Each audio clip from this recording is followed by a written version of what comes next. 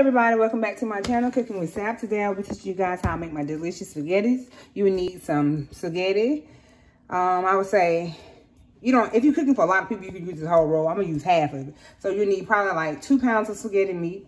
You would need some spaghetti sauce of your choice. I like Great Value, the traditional kind. It was good for me. It tastes better than other flavors of me. You need onion powder, you need garlic powder, you need black pepper, you need spaghetti seasoning. I got this at Kroger's. I like it, it's like 50 cents.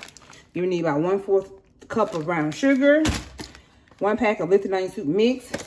You need your spaghetti noodles. You would need 1 pack of Canadian bacon.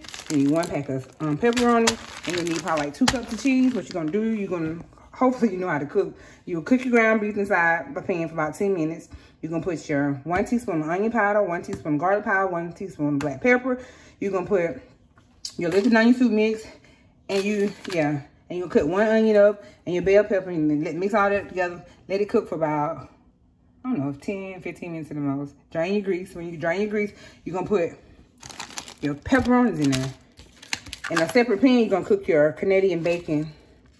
And then you're gonna simmer, you're gonna cut it up in little pieces, and you're gonna put it all together. And then you're gonna put your spaghetti sauce, and you're gonna let it come to a simmer.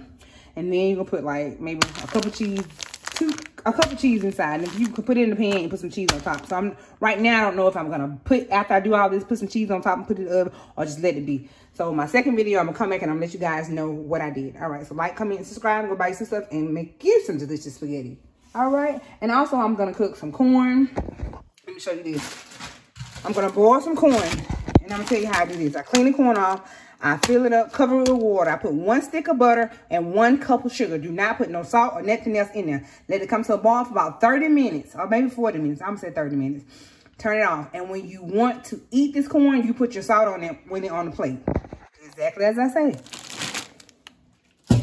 All right, and then I'm gonna do some garlic knots. I'm just gonna put this in the oven, follow the instruction on the back of the box.